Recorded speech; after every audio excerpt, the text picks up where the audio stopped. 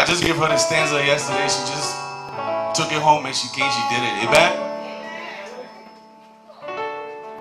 It's not time for the sermon. If you have your Holy Bible, we open up to Psalm. Let us stand up on our feet and welcome our Reverend Theophilus Lambo.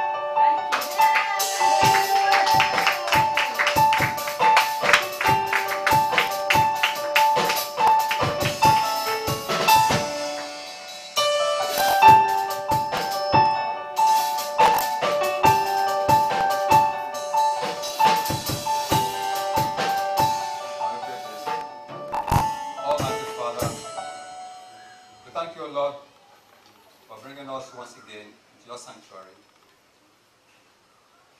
We beg you, O Lord, in the name of Jesus, let your Holy Spirit descend upon us at this hour.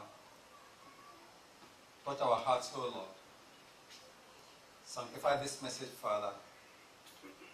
Anoint the tongue that is going to deliver your message. Speak through your servant, O Lord. And let every word that is sown today find fertile ground in our heart. Father, in Jesus' name we pray. Amen. Thank you, President.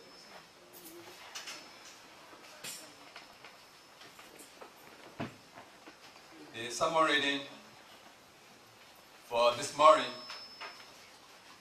will be coming from the book of 2 Timothy, chapter 3, from verses 1 to 17.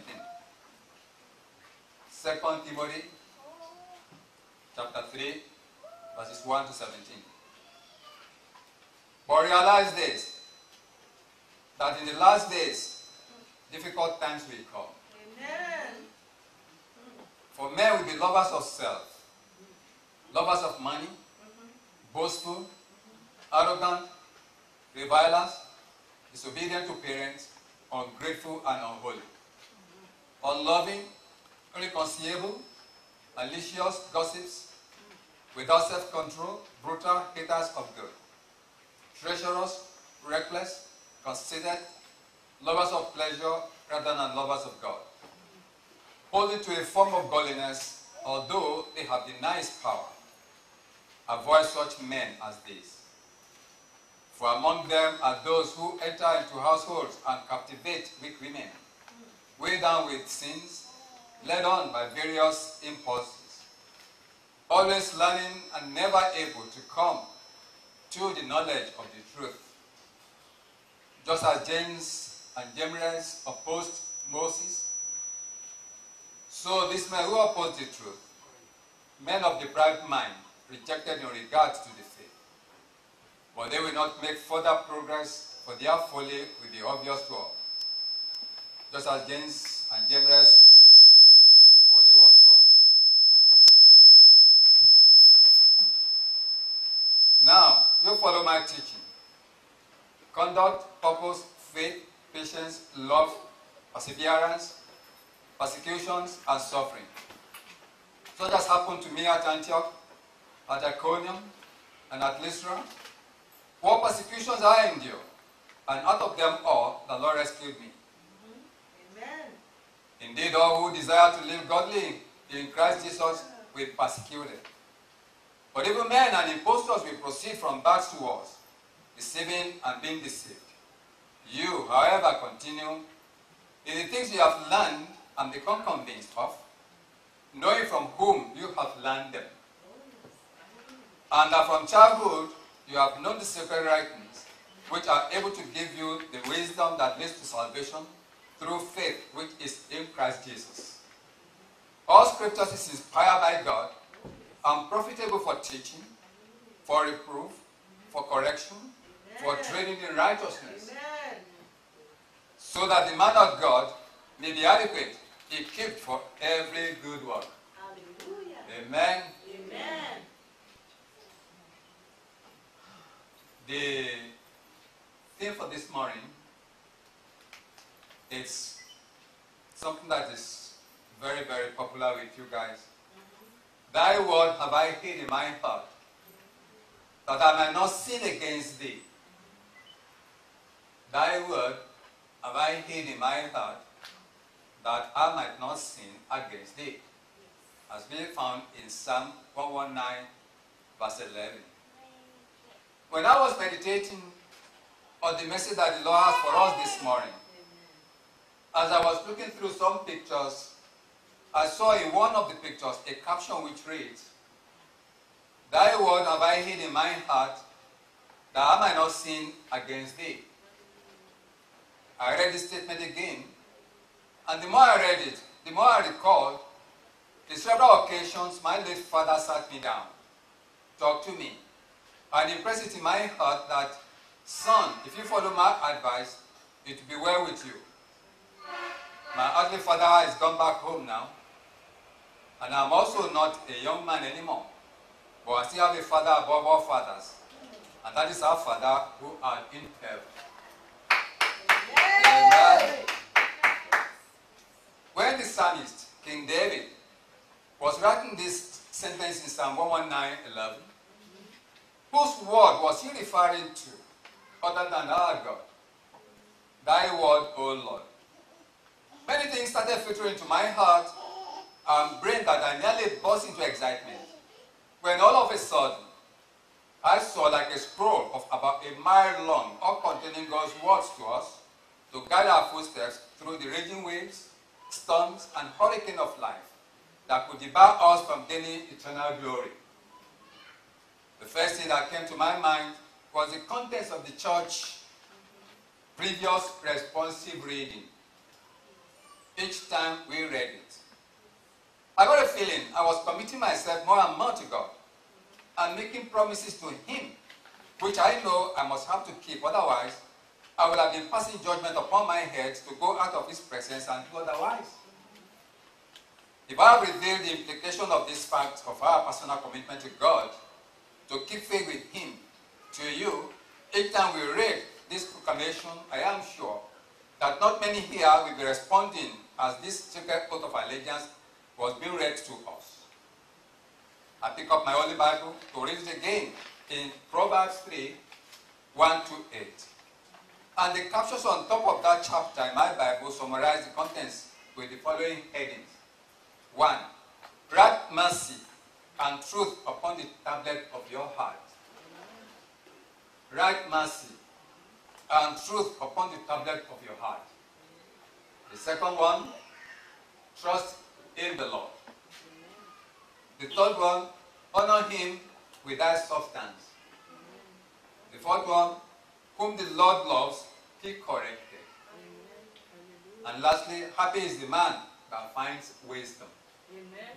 Glory. If we try and consider these 5 words of admonition from God, I am sure it will not be too difficult for us to fully appreciate and understand the message that God was conveying to us in our former responsive reading. Verse 1 of that golden chapter of the book of Proverbs read, "My son, don't forget my teaching, but let your heart keep my commandments." My son, don't forget my teaching, but let your heart keep my commandments. We may ask ourselves, why do I have to stop my heart with this commandment? As a modern man may be inclined to ask, and don't you be surprised. God provided the answer immediately. For they will bring you many days of full life, peace, and prosperity. I once been asked that these commandments did not come to us till after Moses was given the 10 Commandments. So how then were the great characters we read in the Bible managed to have personal relationship with God without all the commands? People like Abraham, like Isaac, like Jacob, and lastly, like Joseph. We must understand there was never a time that God has never identified Himself with all those who walk righteously and serve Him in the Spirit and in truth. In Genesis 17, 1-2. It reads, "And when Abraham was 99 years old, the Lord appeared to Abraham and said to him, I am God Almighty. Walk before me and be blameless. I will establish my covenant between me and you, and I will multiply you exceedingly."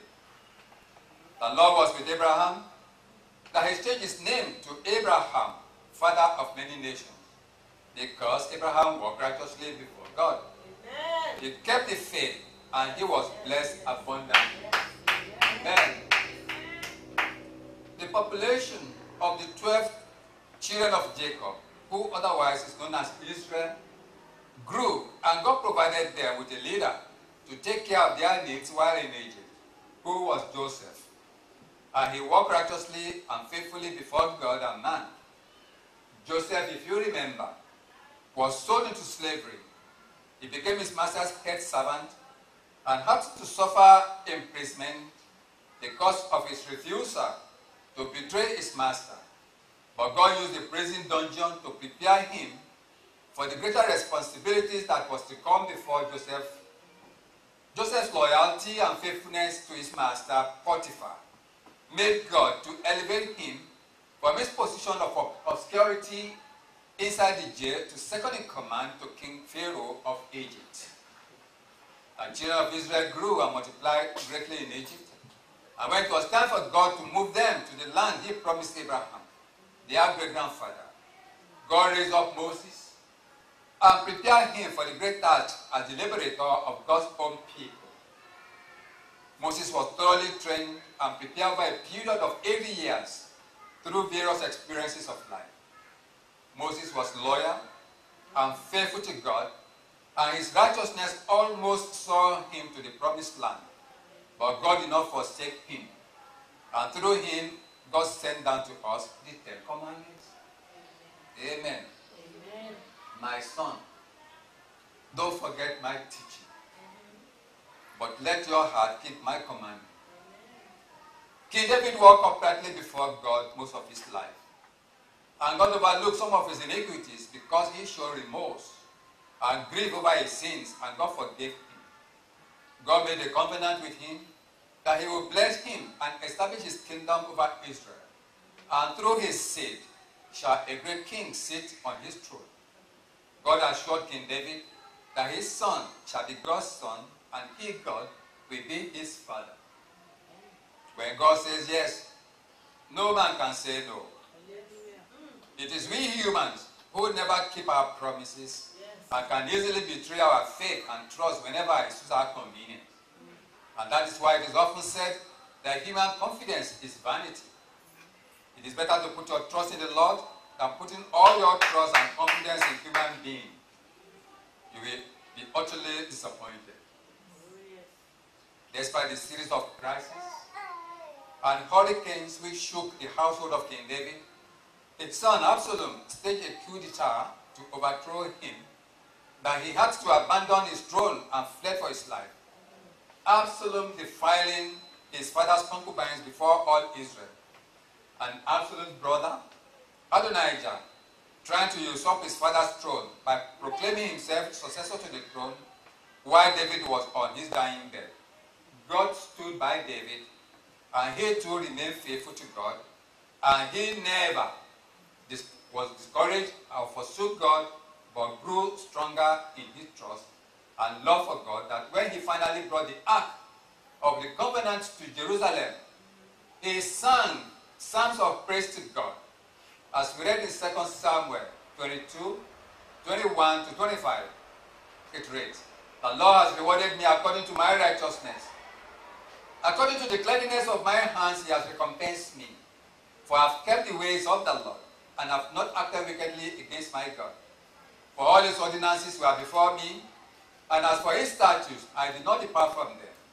I was blameless towards him, and I kept myself from my iniquity.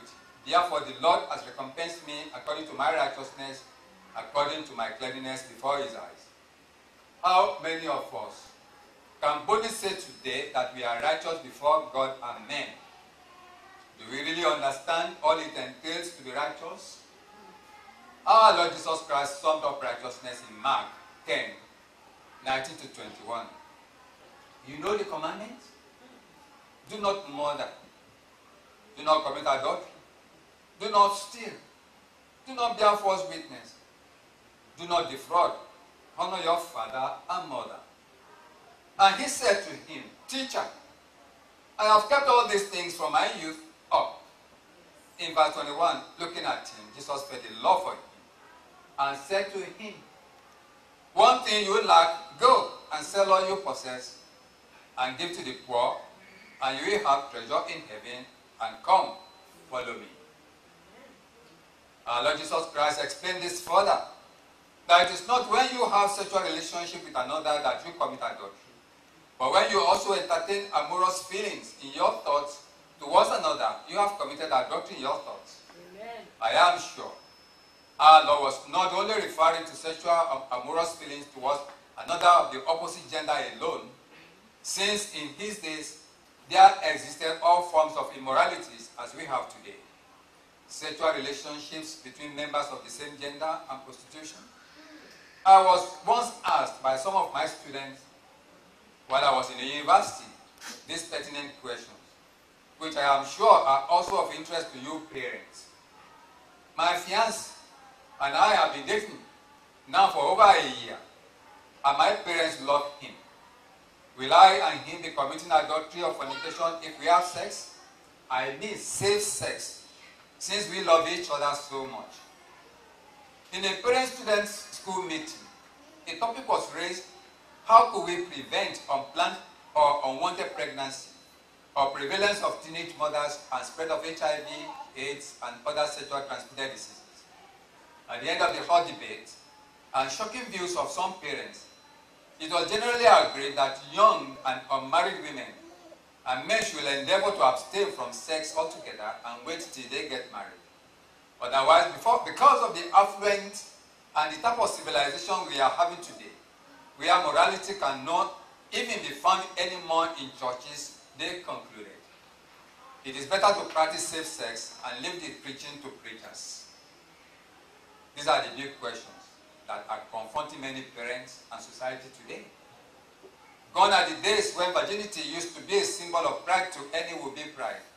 Some moralists, and including some church leaders, are even now advocating for the adjustment of the writings of the Holy Bible to suit the thinking of modern society called civilized society, where it is no longer a thing of embarrassment seeing two people raising a family without any form of marriage ties, either traditional or by the church or civic through registry. They just found themselves on the street and started raising babies. And when the honey starts running dry or becoming tasteless due to resultant responsibilities, the honeybee may run away looking for another honeycomb. And that is the harsh reality we find today. And what about two male genders applying for adoption of a baby girl or a baby boy, since both males have been legally married as husband and wife? I saw an incident in People's Court where two female genders wanted to raise a child. They agreed that the one playing the role of the wife should pay a male prostitute to get pregnant, and the plan worked. After a year, the male prostitute became a born-again Christian and realized that he was paid to bring a boy into the world. And when he saw the boy, he was beautiful. So he went to the lesbian couple. I will pay 10 times what you gave me to get you pregnant. I want my son, since I don't want him to grow up in this abominable way of life. He sued them to court, but agreement is agreement. If you sign agreement with Satan, you have to pay for it. Yeah. Is that the type of life that God wants us to live? No. Apostle Paul saw all these types of immoralities among the early churches in Corinth. As we read in 1 Corinthians 6, verses 8 to 13, chapter 18, or verses 18 to 20. On the contrary, you yourself wrong and defraud. You do this even to your brethren. Or do you not know that the unrighteous will not inherit the kingdom of God? Do not be deceived.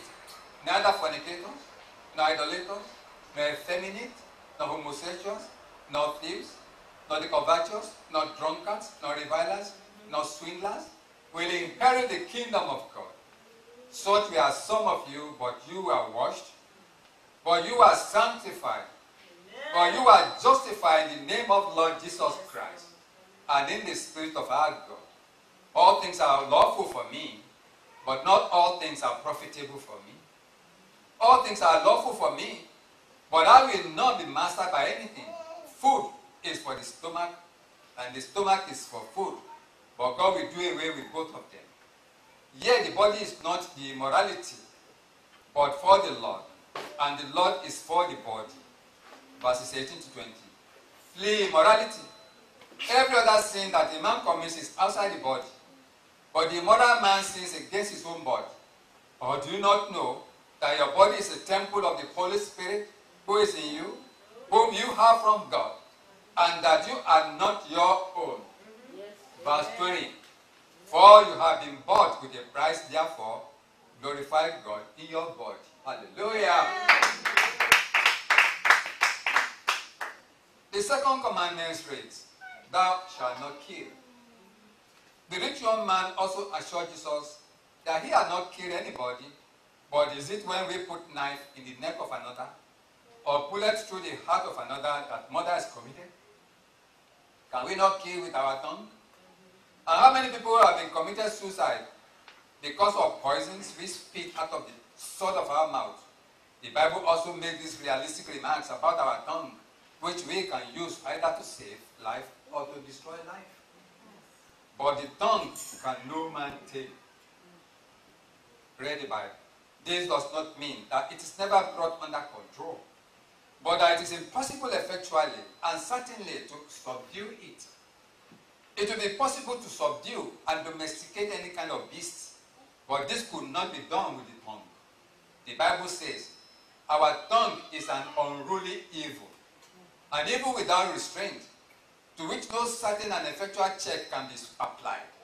Of the truth of this, no one can have any doubt who looks at the condition of the world, full of deadly poison.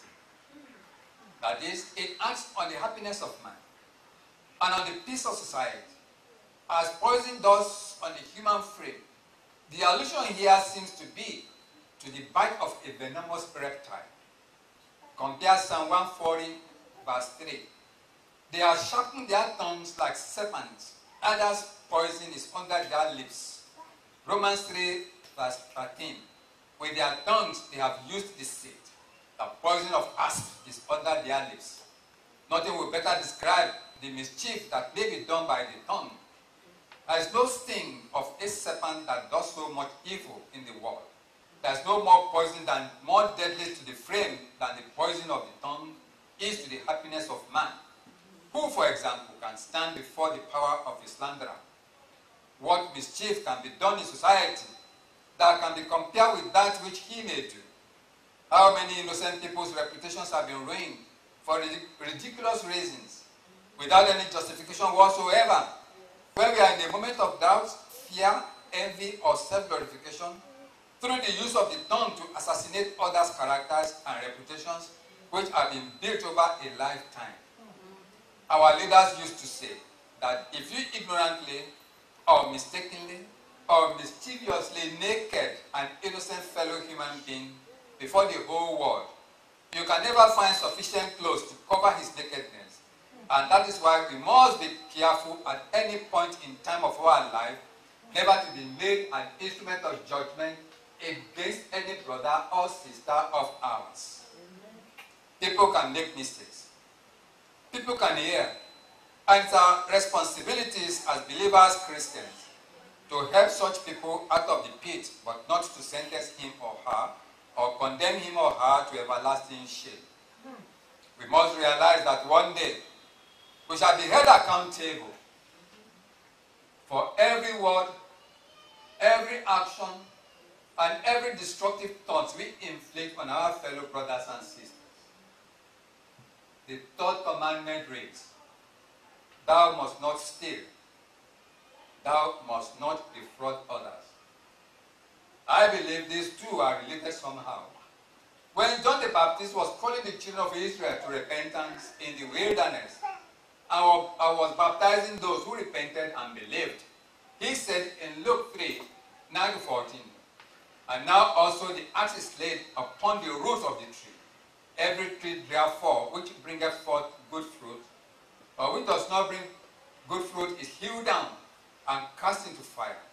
And the people asked him, saying, what shall we do then? He answered and said unto them, he that had two coats, let him impart to him that had none. And he that had meat, let him do likewise. Then came also the publicans, and said to him, what shall we do? And he said unto them, is that no more than that which is appointed you? And the soldiers likewise demanded of him, saying, and what shall we do? And he said unto them, do violence to no man, neither accuse any falsely, and be content with your wages. His warning touched the hearts of most of his hearers, as it should touch our hearts today, that we are on this planet Earth only for a short time. Our own assignment as servants of the Most High is to convey God's commandments and warnings to you. It is up to you to accept the teaching and act on them or reject them. Amen. We cannot force you, but the Bible says that every tree which does not bring forth its fruit at its season will be hewn down and cast into fire. Do not steal, and do not covet what is not yours. Be contented with what you have. Well, because we want to be like the Joneses, we go out of our way to incur multiple debts on ourselves because we want to acquire all the luxuries of this world, and are not responsible enough to know that we have to pay back. We start making excuses and justifying our inability to give to God what belongs to God, and to man what belongs to man. For the man has a case against the inhabitants of the land, because there is no faithfulness or kindness or knowledge of God in the land. There is swearing, deception, murder, stealing, and adultery. They employ violence so that bloodshed follow bloodshed. Today we glorify in all these atrocities as if they have become old-fashioned in our modern society. In verse 6, the Bible reads, my people are destroyed for lack of knowledge. Apostle Paul gave us hope and guidance to those who needed knowledge. In Philippians 4, 10 to 11, it reads, but I rejoice in the Lord greatly, that now at last you have revived your concern for me. Indeed, you were concerned before, but you lack opportunity. Now that I speak from want, for I have learned to be content in whatever circumstances I am. I know how to get along with humble means, and I also know how to live in prosperity. In any and every circumstance, I have learned the secret of being filled and going hungry, both of having abundance and suffering need. I can do all things through him who strengthens me. And our Lord told the rich young man, honor your father and mother. I've often been asked this puzzling question, who is my father? Since Jesus also said, there is only one Father for us, and he is God. Yes, it is true that God is our supreme Father, and that is why our Lord referred to him as our Father who art in heaven. Jesus did not say that we must never recognize our parents as father and mother, as the Holy Bible too does not refer to them as daddy and mommy, but father and mother. We read in the Ten Commandments, which Prophet Moses brought down from Mount Sinai, in Exodus 20:12 and Deuteronomy 5:16, honor thy father and thy mother, as the Lord thy God hath commanded thee, that thy days may be